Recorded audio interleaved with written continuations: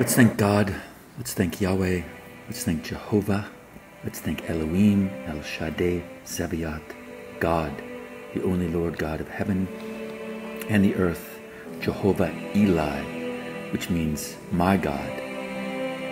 For the power of Eli is a curious thing. It's the only thing.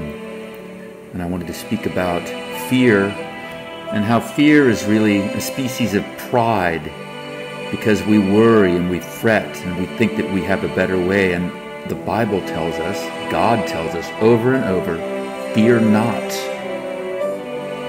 It's not in our control. And by worrying and fearing, we're sinning with the worst sin of all, which is pride, thinking we know better. So when I see y'all wearing masks, it makes me sad, because I know you're afraid and that the Illuminati has got you thinking that there is an actual fear. Fear is invented. So, you Christians who are wearing masks and are fearing death, you've been told countless times throughout the ages by Yahweh that there is no fear, there is no death. Please, read the Bible, read God's Word, fear not the pestilence in the night, fear not the fowler's snare. Nothing can touch you if you trust in God and walk in His way. And that's an absolute. I do it all the time too. I start worrying about this, I start worrying about that, and I catch myself now almost immediately after years and years of practice.